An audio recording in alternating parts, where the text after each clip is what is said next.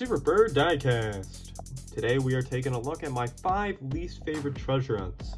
If you like some of these, that's perfectly fine. This is just an opinion. We can talk in the comments down below if you would like.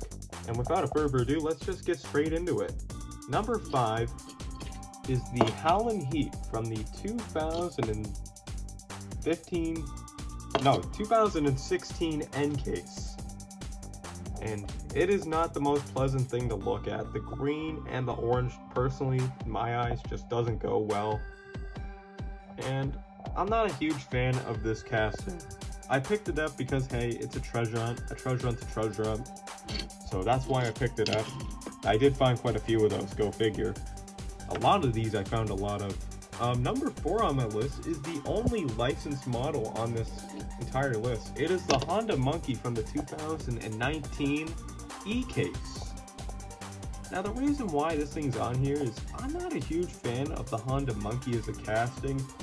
And another reason is this thing doesn't even have the Circle Flame logo on the entire car. And the super treasure hunt for that case was the DeLorean, which didn't even have real riders. It's a hover mode DeLorean, so I get why it doesn't have real riders.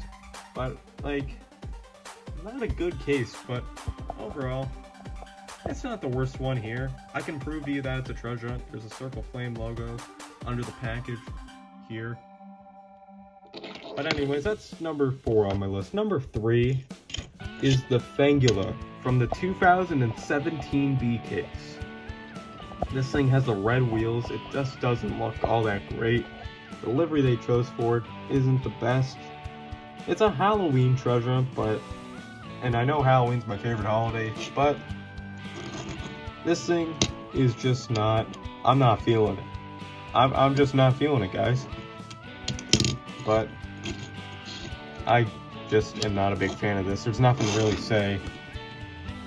And number 2, I actually don't have this one, and because it hasn't been released yet. But I could not leave this one off the list. It is the Pixel Shaker for the 2022 C case. So I'm going to talk about this one. I am not a huge fan of the white wall wheels on this casting. I'm not a huge fan of this casting by itself. And the green that they chose for it is just not the best in my eyes. If I see it, I'll probably pick it up because it's a treasure hunt, and treasure hunts are hard to find in my area. But it is what it is. There's nothing we can do about it. It's just not my favorite. And my least favorite treasure hunt of all time. You may have heard me complain about it in the 2020 Treasure Hunts Showcase. Yeah, it's a Triceratops. The wheels are awful.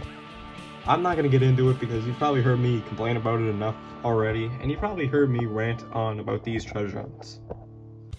But the color is kind of bland. The specs, the only good thing about it is kind of how they did it, like with the specs and the Circle Flame being like the little. But yeah, that's the Triceratops.